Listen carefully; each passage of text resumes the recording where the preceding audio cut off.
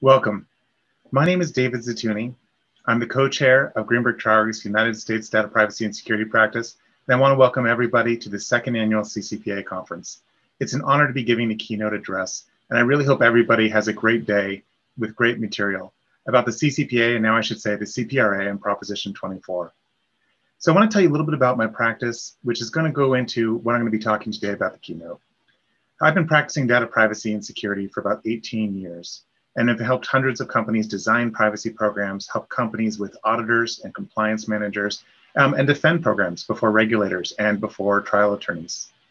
One of the questions that I am always asked, either by the company itself or by an auditor, or I see references to, is what is standard practice? And that's what I'm going to focus my presentation on today and our discussion today. Not just about the CCPA. Hopefully everybody who is attending this conference knows about the CCPA, and you're going to be hearing a lot of information today about what it means to be compliant and different types of practices, but specifically focusing on industry standards, meaning what are companies actually doing? So let's jump right into it. If you look at the agenda, I'm going to talk about what industry standard practices are and what they're not, and a little bit about some confusion around the term.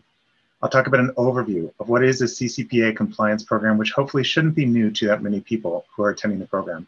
And finally, I'm going to delve into actual statistics about what companies are doing, both in terms of those requirements of the CCPA and also those areas where compliance is a little bit ambiguous and there's a lot of discretion in terms of how you interpret the CCPA. So with that, let's get started. A word about industry standard practices. And if you look on page 3 of the materials, you'll see what I did is try to contrast what standard practices are and what they are not.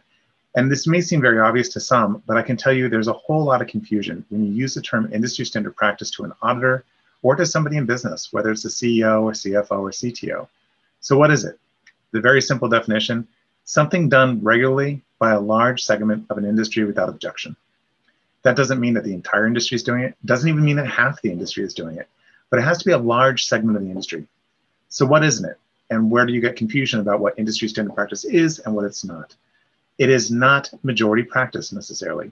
Sometimes you can find industry standards that are just large components, 30% of an industry or 40% of an industry. It doesn't necessarily have to hit the 50% threshold. It's not necessarily leading practice. The term leading practice is a little bit more normative. It has a little bit more value judgment put into it about what is leading versus non-leading. And sometimes when people use that word leading, what they really mean is best practices, something that they're trying to espouse to. But sometimes what is a leading practice to one person might not occupy much of an industry segment, meaning you could find 1% or 2% of companies doing the leading practice.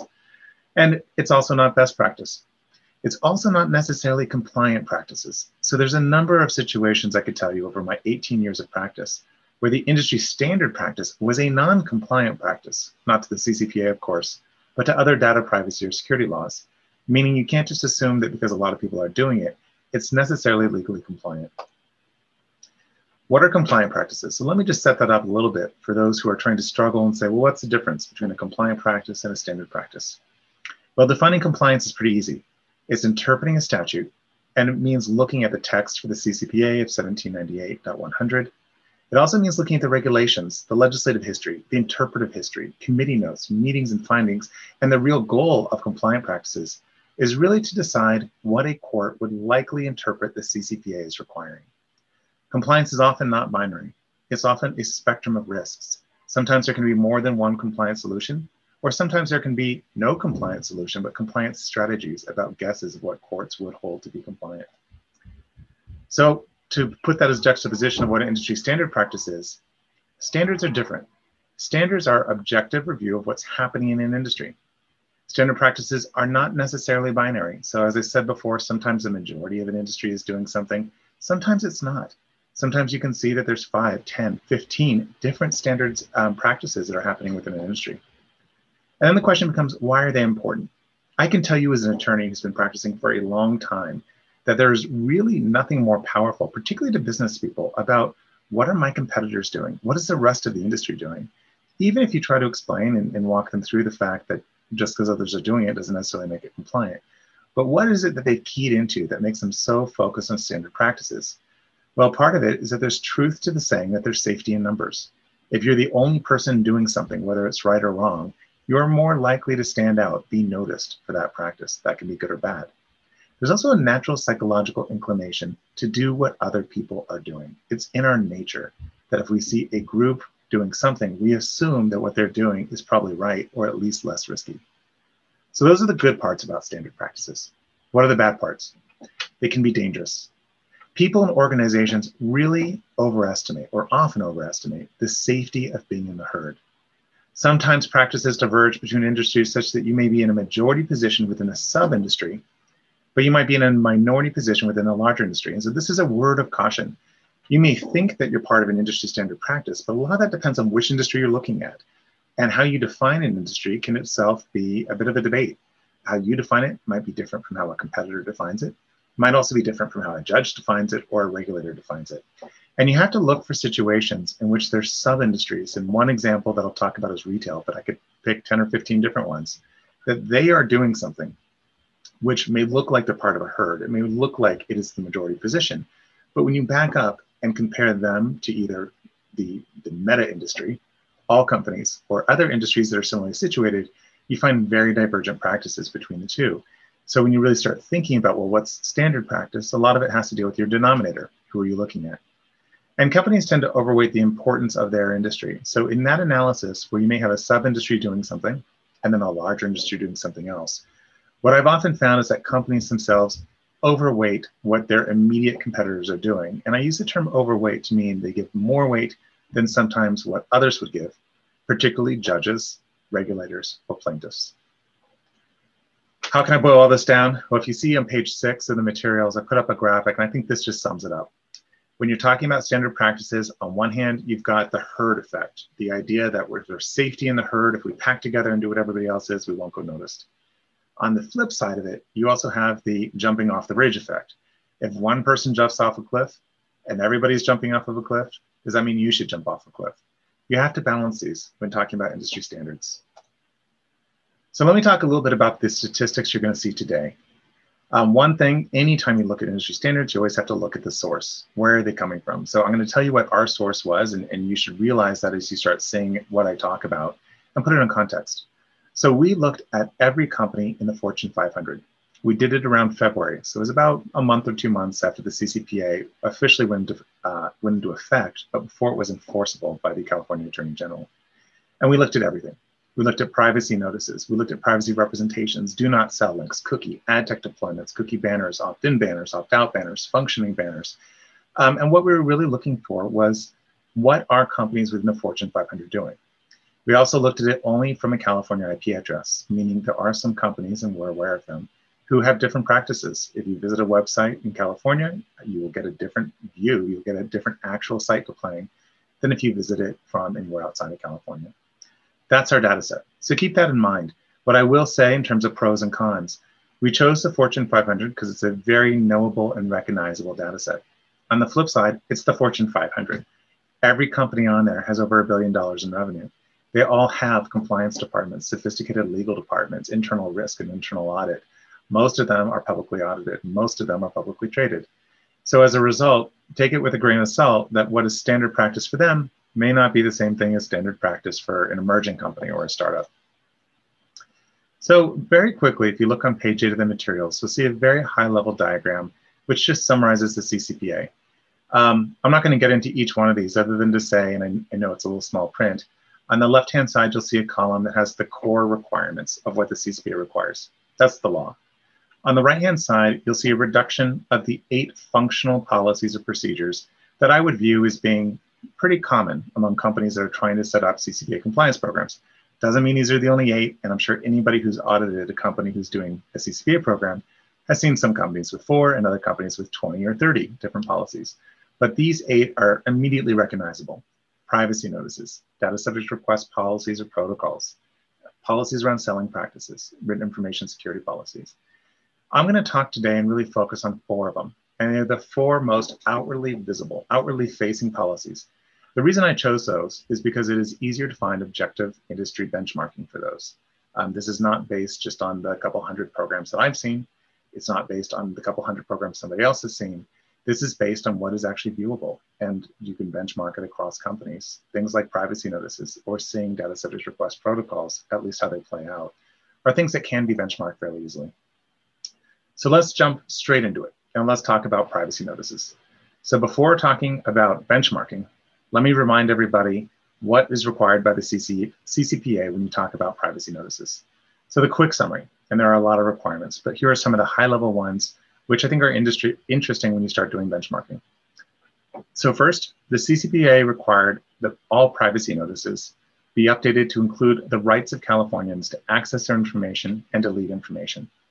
It also required, and this was a little bit more unique, because that first component for a privacy notice that had been updated for the GDPR would already be there, talking about access rights and deletion rights, at least if a company extended them beyond Europe. The second component, though, is very unique to the CCPA. CCPA listed out 13 specific data fields: personal identifiers, biometric information, health information. And it said for each of these, a company must disclose whether they're collected, whether they're shared, and whether they're sold.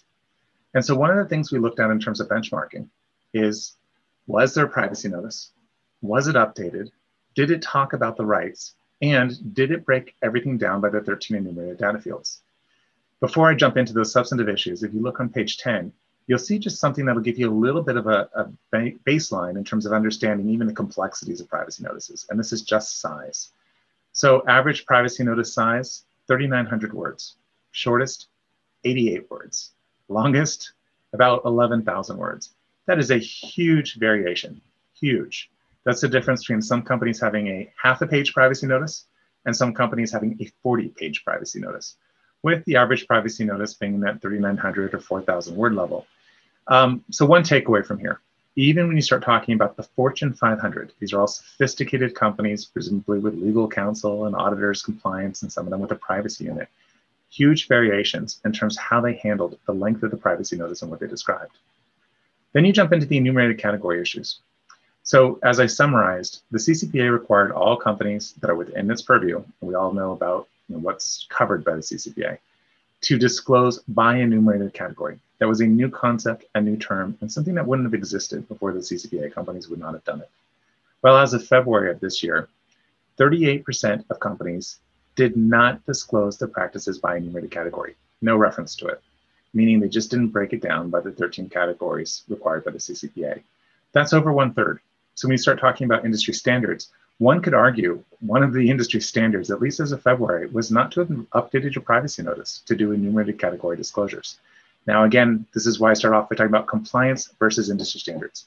Would it be compliant not to have updated your privacy notice? I'll leave that to all the lawyers who are attending, like myself, to draw their own conclusions. But I can tell you that it was about 1/3 of companies which had not done that update. Now, we've looked at these statistics more recently than February. Some of these have shrunk, but I think people would still be surprised at the quantity of companies that still have not done certain updates and certain changes. And then the remainder, about 60%, had done some update. And one thing that we cataloged here, and you'll see it on page 11, is whether or not those are being conveyed to consumers in charts and lists or tables, or just listed out where they would just kind of do it in prose all the way through. And even there, you see that there's really not a specific standard which has emerged. Of the remaining component that actually did an update, you had 38% which disclosed in charts. So again, about 1/3. And then you had about 24% which just listed out the information. We collect, colon, we sell, colon, all the way through. So in terms of the summary of where standard practices have left us on the privacy notice front, here's the takeaway. A significant minority of websites did not make an attempt to update their privacy notices to comply with the CCPA. That quantity decreased somewhat by August when the final regulations came out, but it still is out there that there are privacy notices that have still not been updated. Among those companies that did update, about 38% were arguably facially non-compliant for failing to disclose enumerated categories. And again, keep in mind with all of this, this is the Fortune 500. These are not startups, these are fairly large companies. And you had almost 40% which had not done enumerated category disclosures. And then finally, some privacy notices approached 40 pages long at the outward edge, and other privacy notices were half page. So again, if you were doing an audit of somebody's privacy practices, keep these in mind. It's one thing to talk about a company, about what a leading practice is or what your recommendation is, but be careful when you talk about industry standards, even on things as far as how long a privacy notice is. I think what you'll see is that there's a lot of divergence when it comes to the privacy notices and what companies have done. So let's talk a little bit about data subject requests. Just a quick reminder to everybody in terms of background, there's three main types of data subject requests that can be made under the CCPA.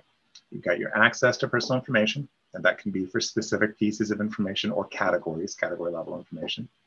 You've got deletion of personal information. And then finally, you have opt-out of sale of information. I'll talk more about that one a little bit separately. In terms of summarizing some of the requirements, and you'll see this on page 14, you have to offer Californians the ability to access their information. You have to offer Californians the ability to delete their information. If a company sells that information, they have to have the ability to opt out of the sale. And for most companies, you also have to talk about what you do in terms of submitting the request, meaning having a toll-free number to submit a request and an email address or an online portal or something to take it electronically. So let's talk about statistics and see where the industry standard is. On page 15, you'll see the first one that I noted, disclosure of access and deletion rights. This was interesting. 82% of companies, so this is higher than the number of companies that had done enumerated category level disclosure. 82%, 8 out of 10, disclosed access and deletion rights to Californians. Why was this higher than some of the other issues? GDPR is the answer. Some privacy notices had not updated for the CCPA, but they had updated for GDPR, and they did so in a jurisdiction agnostic, or as we call it, future-proofing way, meaning they had given certain rights. Those rights were not restricted to Europe. They were being driven by the GDPR, and that's the bleed over. I would suggest, at least as of February, if you looked at those companies that had just updated for the CCPA, this number would have been closer to 60 or 70%. There were another 10% of companies which had tried to future-proof when they had done their GDPR updates. So what's the standard here? There is a standard that has emerged, which is companies are offering access and deletion rights. At least deletion on that screen. Access numbers are about the same. If you look at page 16, you can see a little bit about do not sell. If you ask me what's the #1 place where I've seen auditors get it wrong, or companies get it wrong about what industry standard practice is, it's here. It's about the do not sell link. I've heard some people say that it is the industry standard. Everybody's doing it. I've heard others say nobody's doing it. I've heard others say that, if you don't do it, you're not compliant, period. Now, none of those are really true. So let's talk about what the standard is.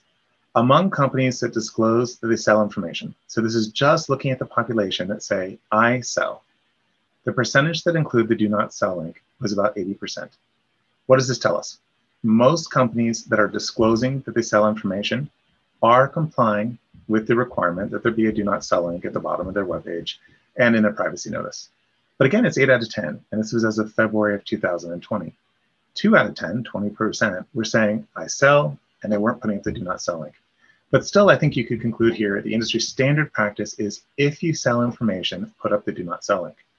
The more interesting number, and I think I have this a little bit later on in the program, is how many companies said they sold information in the first place. I'll talk about that in the next section. And that's one where I think I've really heard people miss the boat in terms of what industry standards are. So in terms of summary, what could industry standard practices tell us about data subject requests? Well, a few things. Most companies have complied with the requirement to offer a toll-free number. A larger than expected percentage of companies decided to use online request submission pages, one TrustArc tool, where people can type into a form and submit it. About 50% of companies retained a third party to host those, and about the other 50% were doing it internally. Those are things I didn't put the actual statistics for, but those are some other takeaways in terms of other data points. Outward-facing compliance when it comes to data subject access and deletion rights is high. That's good. The ability to effectuate access and deletion requests in a timely manner, however, is still an open question, and that would be an area where there's potential risk. That is a harder one to benchmark. And I'll tell you, we've tried a couple of times to see if we could benchmark that. But the degree of disparity and divergence in terms of how people treat data subject access requests and deletion requests is fairly large. The degree of to which the statute actually allows you to take different positions on it is also fairly large. So think of things like, what are the requirements to do a verification?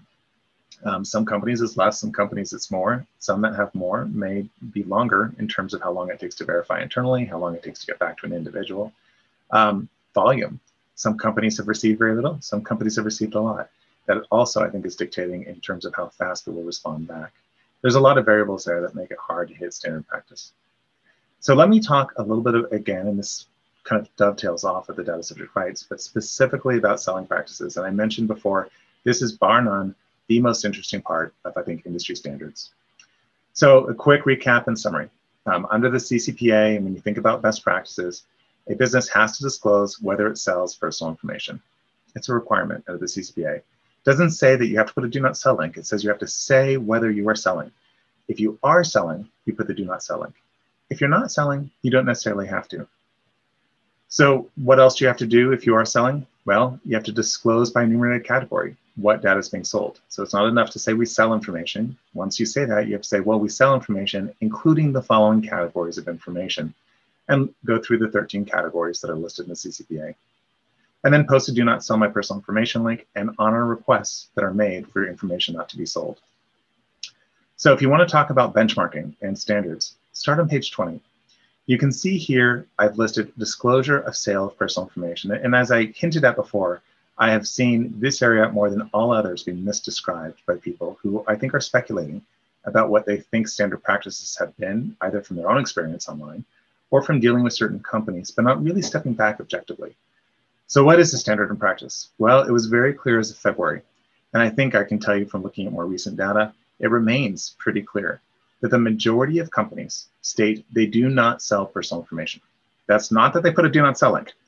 So let me say it again. The majority of companies say, we just do not sell. They do not offer a do not sell option because they are not selling. And when you look at this, there's a couple of other interesting things you can pull out of benchmarking. One could argue the industry standard, at least in the entirety of the Fortune 500, is about 60% of companies saying we don't sell. Well, how many companies do sell? It's not 40%. So as of February, 30% of companies were silent. They didn't say whether they sold, they didn't say whether they didn't sell. And you can get into a debate about whether that silence in of itself is consistent with the CCPA. But I think objectively what you can see is a significant number, a third, have taken the position that they're not taking a position, that they're simply going to avoid the requirement to disclose. And then about 10% of companies, 1 in 10, said that they sold information. That's really relevant. I've heard from some auditors, I've heard from some consultants who have said, well, every company is saying they sell information. And that's just not the case. It's about 1 in 10, a little bit larger now that you can fast forward from February. But again, I would argue it's probably still in the minority. So if you look on page 21, you start deeper diving into selling practices, you get into that phenomenon I talked about at the beginning, where you can have different practices in different industries. So you look at the entirety of the Fortune 500, 60% of companies say we don't sell. Look at a sub-industry though, and the one I put on the screen is retail.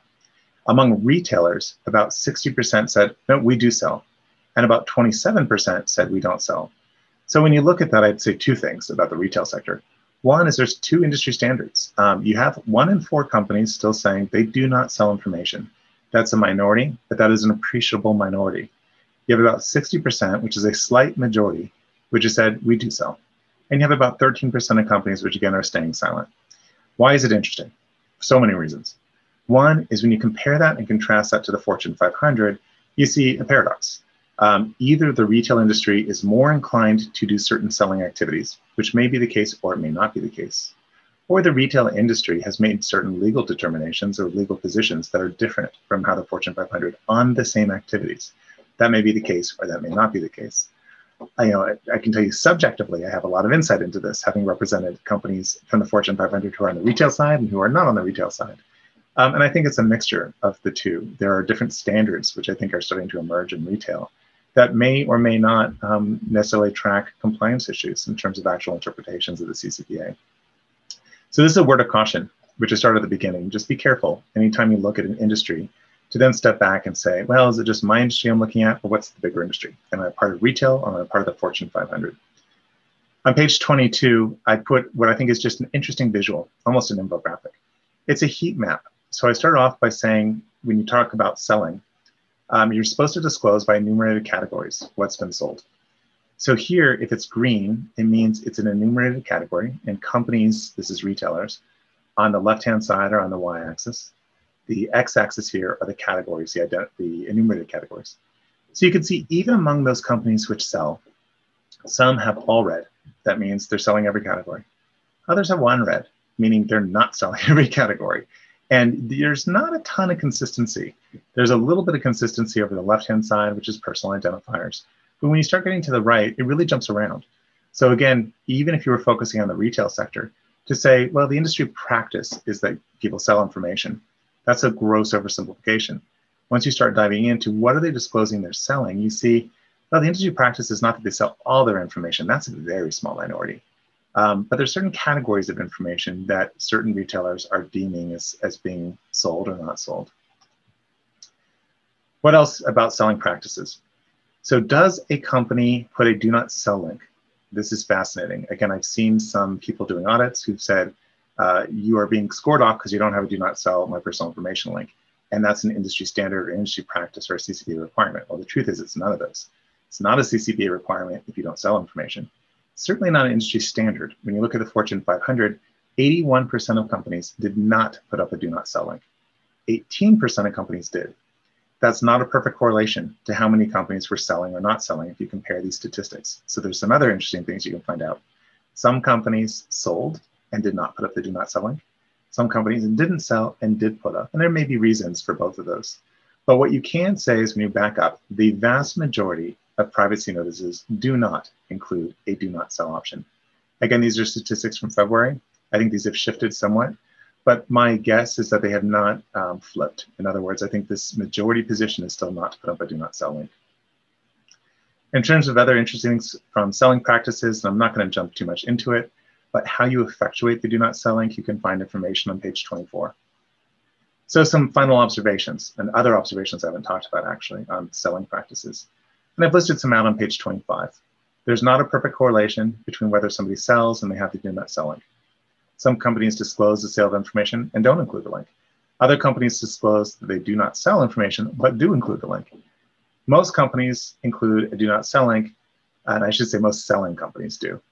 Well, many companies, but the link is not functioning properly. That's a unfortunate, but it's not an uncommon situation where there's a do not sell link, but it's questionable as to whether or not it's actually doing anything when somebody clicks on it. And then finally, some companies, but this is a minority, are geofencing their do not sell personal information link, meaning if I approach it from Colorado, where I live, you won't see it. You approach it from Los Angeles and you do. So let me jump forward and talk a little bit about cookie notices and cookie policies. I'm going to jump to page 27 of the materials. A lot of questions are around ad tech, and there's a lot of confusion about it. This is probably the second area of most confusion when talking to people about the CCPA and benchmarking. So let me throw out some statistics. First, the greatest quantity of cookies, ad tech cookies, on websites within the Fortune 500 was about 40 ad tech cookies. The smallest, 0. Huge variation. Average, 8.1. The really interesting slide, though, is on page 28. This is by industry within the Fortune 500, what the average deployment of ad tech was. So you can see every industry uses it, but the extent to which they use it is just wildly different depending on industries. Again, something to be cognizant of when you're talking about how companies are interpreting ad tech, particularly as to whether or not ad tech is the sale of information.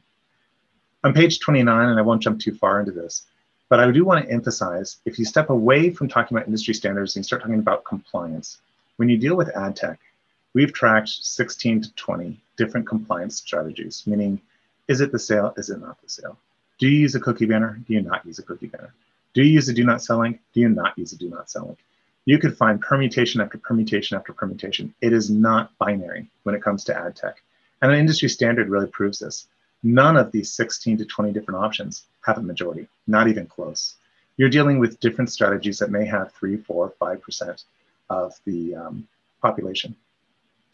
If you move forward to page 31, you'll also see another infographic. And I'll explain just what the colors on this mean, because I think this also just drives home what's happening when you start looking at standard practices. So again, this is a chart that has each of the different industries within the Fortune 500 in it. The color coding of it indicates on cookie banners, whether or not there's not one, which would be blue, or whether there is one, but it's in an opt-in formation or an opt-out formation, which would be indicated by the orange or the greens. And again, what's the takeaway here? Wildly different by industry. There's some industries which the vast majority are using cookie banners. There's other industries where nobody's using cookie banners. And even among those industries where there's a lot of cookie banner use, you can find within one industry opt-in being predominant and another industry opt-out. The really interesting part of this is that regardless of what industry you're in, you're probably subject to the exact same provision of the CCPA, meaning if you're using ad tech, you're using the same ad tech companies, it really doesn't matter much whether you're a manufacturer, consumer goods company, a hotel, or a retailer. The legal issue probably doesn't change at all, but the behavior sure does. And that's what I wanted to illustrate on page 31. I've included a little bit more information on ad tech because I know that's a popular topic of discussion, an issue where there's a ton of ambiguity, and an issue where I think there's a lot of misunderstandings about what our industry standard practice is. So with that, hopefully this gives you a far better sense of what's happening in the industry as a result of the CCPA. This is something that we monitor all the time. And with Proposition 24, changes in the world, including in technology itself and ad tech, the use of a global privacy control, development of the signal, these standards are going to change. So let me leave you with one final thought. Industry standards can be useful. They can be interesting, both to yourself, to your clients, internally, externally. Be very cautious with them. Not only do they not indicate whether something's compliant, they also tend to shift, meaning what's industry standard practice a month ago, a year ago, or 2 years ago is certainly not going to be standard practice within 6 months or a year or 2 years. So again, anytime you start trying to convey to a client, this is what the industry is doing.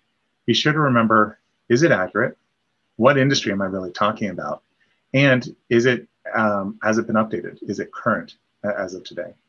Well, I thank you again for your time, and I hope you have a wonderful conference today. And I wish we could have done this in person, but I applaud ISACA for doing an amazing job of a virtual conference.